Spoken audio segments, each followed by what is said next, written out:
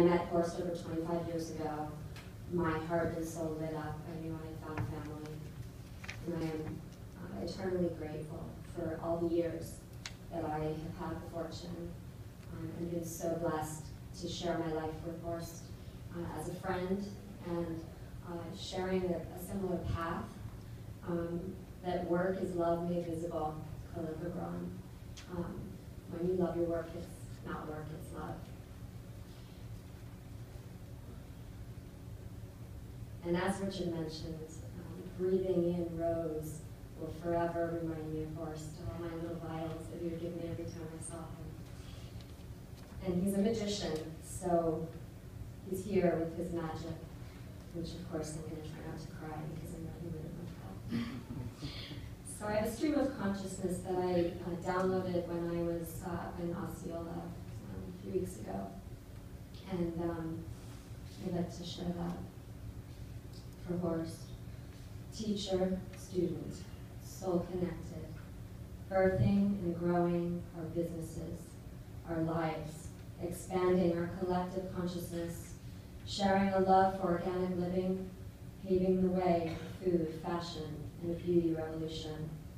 Our countless times together, laughing, learning, sharing, being, from rose oil to sacred geometry, from late night hair treatments to Romeo's opening in Ireland, to Anaheim Natural Products Expos, and our shared passions for art, world change, and a green chic and healthy planet.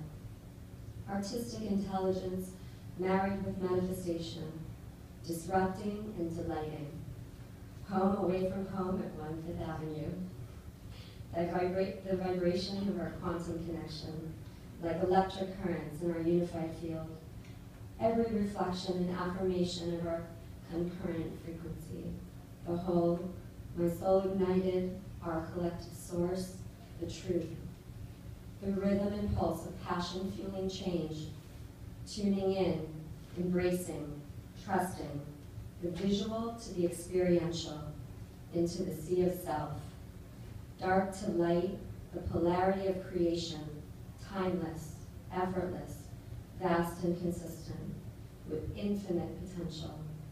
Beauty radiating, freedom emanating, one love, culminating in the curation of shared magic on 11/11/11. Just as a little side note, when I got engaged to my husband Eric in 2010, we said, let's get married on 11/11/11. And of course, I paused and said, wait, we can't do that.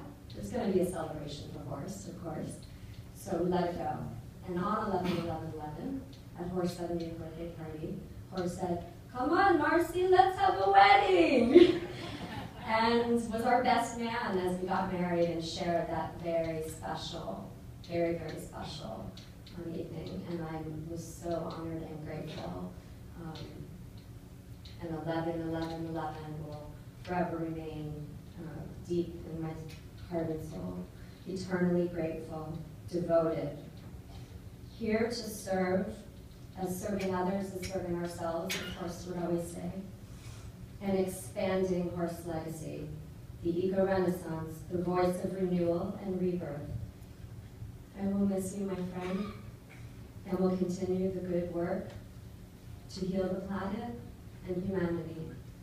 Thank you for all of your endless inspiration, mentorship, love, and friendship. I love you.